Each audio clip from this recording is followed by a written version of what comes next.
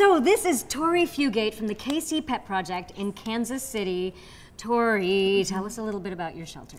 So we are the Kansas City, Missouri Animal Shelter. We're actually a nonprofit that runs the sheltering and animal control contracts for the city of Kansas City, Missouri. So we get about 40 to 60 animals every single day that come to us in need of care, in need of housing, shelter, food, medicine, all of it. That's 40 to 60 new animals every day. What's one thing you wish people knew more about in terms of the animal rescue and animal welfare world? There's so many ways that the community can get involved, but dog day outs and like our foster program, that's the program that's really truly saving lives, and it's helping us get those animals out faster.